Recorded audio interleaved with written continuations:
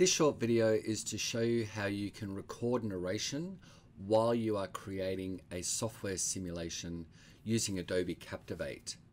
Just a quick tip here, be mindful to speak in between clicks. If you talk while you are clicking, then Captivate will break that audio file up in the middle of a word, and it will make it a lot harder to edit and adjust your sound files within each slide. So once again, it's a good idea to explain what's happening, go through the movements, click, then start talking again. I will demonstrate this as part of this video, and we'll also have a look at the end result that Captivate gives us. So we click on software simulation and we choose the window that we want to record. I'm going to demonstrate creating a new board in Trello, just as the example here. Custom size, that's fine, I'll leave it as is. And I'm going to choose training, and the settings can be adjusted depending on what you're after. Now the settings that I will choose for this particular training mode, selecting training simulation from the drop-down menu, I want to add text captions. I want to use smart shapes instead of captions. Gives me more formatting flexibility. I want to add highlight boxes on the click.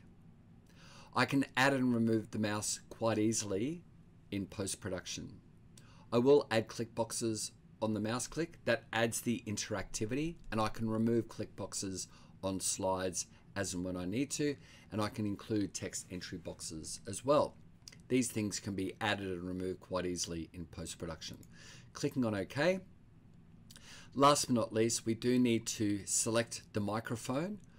I'm going to ensure that I've got the right microphone selected. I'm not going to include system audio at this stage, and I'm just going to click on record. Hi, welcome to the training demo on how to create a brand new board in Trello. The first thing we do is we click on Create New Board. The next thing we do is we put in a board title. Then we click on Create Board.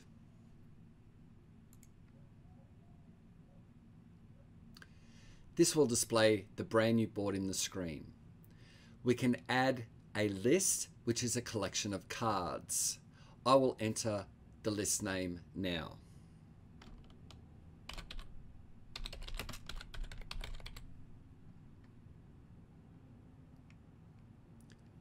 And then press enter. I can add a card by clicking on Add a Card in that list. I will now click on Add a Card. I will then enter a title for this card.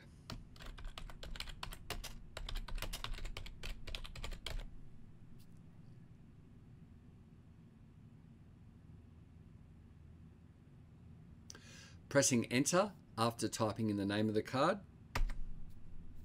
I can then add details about the card by clicking on the card title, and that will open up the card in a new screen.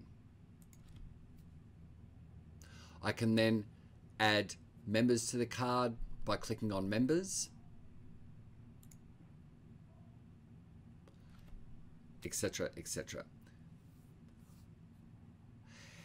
So I hope this helps. We're now going to end the Captivate recording, and we'll see the file that Captivate has given us. So I'm just going to zoom out so I can see the screens. And if we look carefully at each slide, we will see that each slide now has a separate audio narration layer on each slide.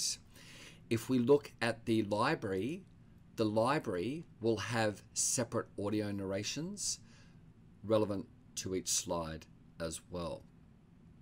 To edit the narration, all we do is we right mouse click on the layer and we select edit.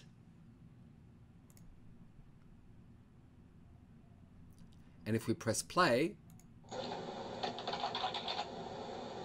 This particular example is just me typing.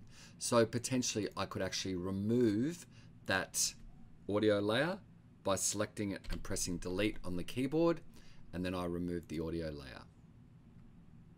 The thing to notice in the library is that audio now has a use count of 0, and I could probably say quite safely remove that from the library as well, so it doesn't take up valuable space. So I can right mouse click and then press delete on the keyboard and click yes.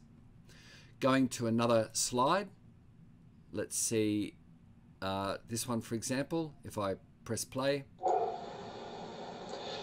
the next thing we do is we put in a board title. Now my dog was barking just at the beginning of that, so I can right mouse click edit on that audio file, and so what I can do here is I can actually just select that part of the audio by clicking and dragging, and then I've got a bin in this toolbar within this slide audio file. I can delete that, and I can click on save and then close, and then this audio can be dragged to adjust the timing of when I want that audio to actually talk. So I hope this helps, and thanks very much for watching, and any questions please get in touch.